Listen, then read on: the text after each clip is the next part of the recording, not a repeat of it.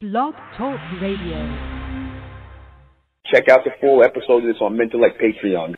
In the name of Amen, the Supreme, the All-Powerful, the one and only true Lord. And Amen we trust, and Amen we thank, and in Amen we continue forward in this message.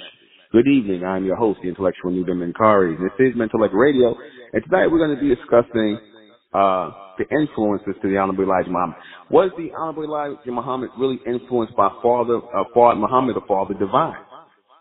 I'm going to give y'all a little history on Father Divine tonight. Can everybody hear me? Because I'm doing this from another phone and, another mic and whatnot. I just want to make sure I'm coming in clear. Can everybody hear me before I go ahead? Am I coming in clear? I'll make sure I'm not breaking up in and out. Okay. I came across this individual. I don't know what made me come across it. I heard about him briefly before, but never to this much extent. Now, I heard of Marcus Garvey, of course. Heard of Noble Drew Ali, of course. Of course, the Honorable Elijah Muhammad. I even heard of Sweet Daddy Grace. But, I said Noble Drew Ali. I said him Deuce Ali, all of them, Deuce Muhammad Ali. All them guys in the early 20th century. These guys all started to crop up. But this person I'm going to talk about, this dude takes the cake, man. He was something else. He did. I watched a documentary on last night on him, and he got one interest in life. This guy by the name of I'm just calling him Father Divine. They were calling him George Baker. You know how the white man is. When they give him a slave government name. But the name he went under was, his name was Reverend Major Jealous Divine. Wow. Reverend Major Jealous Divine. Can everybody hear me? I want to make sure I'm coming in clear. Can everybody hear me? Yeah, but this guy's name is Father Divine. Now, I was intrigued and I watched the documentary on this guy. This guy had like almost 2 million followers, and he had followers all over the world. Not just in America, all over the world, in European countries. Was the Honorable Elijah Muhammad really influenced by Father Muhammad, the Father Divine? I would say Father Divine more than Father Muhammad. Because what did Father Muhammad do in 3.5 years? Realistically, what did he do in 3.5 years that really was so earth-shattering? What knowledge did he really bring? Let's just be for real. He taught about Islam, praying to the East, and all this other stuff, which brings the question: why would a God who's telling black people that you are a race of gods and it's the black man's God, why would you promote a religion to these people that bunch of people who are not God's followers? Shouldn't you have given them a teaching that was for gods only? Shouldn't you give them a godly teaching that was only for the gods? You see? That's what you should have been doing. A teaching that was for the gods only.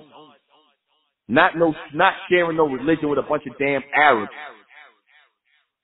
See, Father Divine, he had a teaching that was supreme and that it was meant to raise up people both black and white.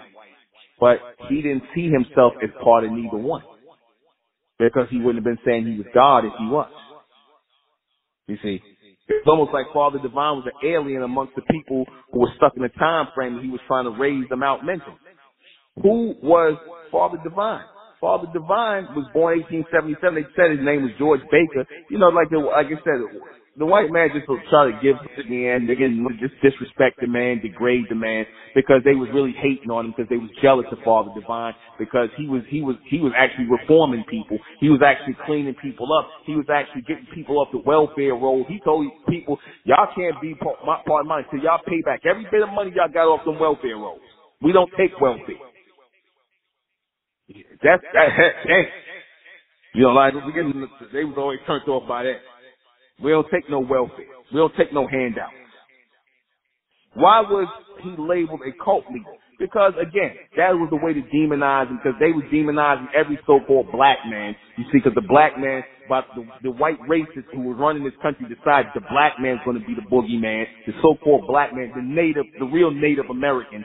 We're gonna block them out and make them the boogeyman. We're gonna make them the black people, the devil. We're gonna demonize these people and whatever leaders that's coming up to do anything. We're just gonna discard they, make it seem like they crazy cult leaders and that they nefarious and whatnot. Meanwhile, but the Catholic Church, they can keep going.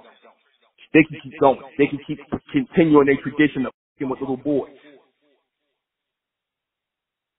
And the nuns, that's girls. And each other. They can continue their tradition of degeneracy, untouched, never being called a cult. Raw and uncut. How large was his movement? Very large.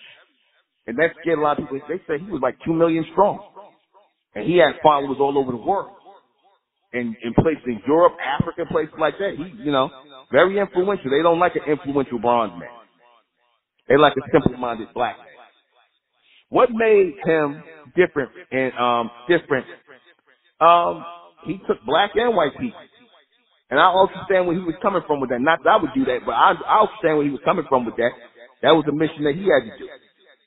Why isn't he talked about much? Why isn't he talked about much? Because of the influence he had. Again, they can't really demonize him, but they're going to try and they're going to lie and make up things to try and do that. For the complete broadcast, you're going to have to go to Mentellect Patreon.